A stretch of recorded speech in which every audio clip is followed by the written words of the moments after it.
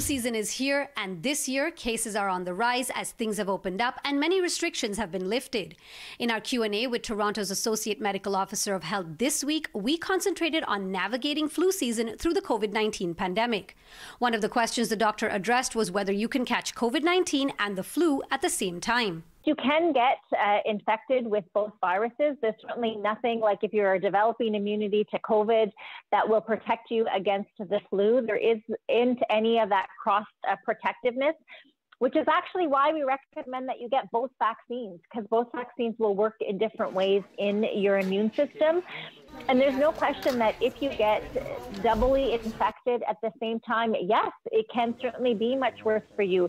We actually know that even with a virus like the flu and even with COVID, you can get one infection and then you can get what's called a secondary bacterial infection, like a pneumonia.